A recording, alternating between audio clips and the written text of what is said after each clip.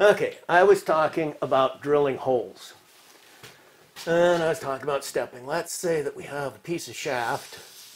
We're going to drill a hole through it. And let's say we start out, we're going to drill our hole. Little trick. Instead of drilling all the way through, stop short of the end.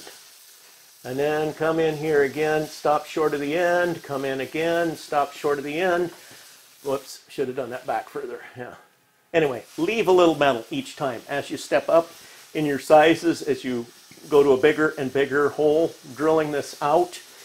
The reason for that is so that your coolant doesn't come out the backside, go into your lathe spindle, and spurt out. This is for engine lathe, normal, low-speed, one-off shop.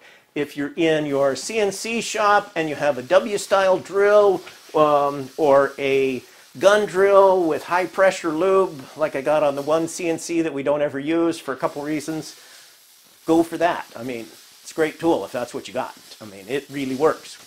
But when you're using regular drill bits and stepping it up, don't run your first one through the end. Your coolant's going to come out, your spindle will make a mess. It's just a little bit slower, saves a lot of mess, a lot of bother, keeps your coolant in while you're drilling. Take your biggest drill, split the center on it, even though it might be a 3 or 4 inch drill bit. Split the center so it will split and cut better for that last going all the way through. And it just makes it a lot cleaner.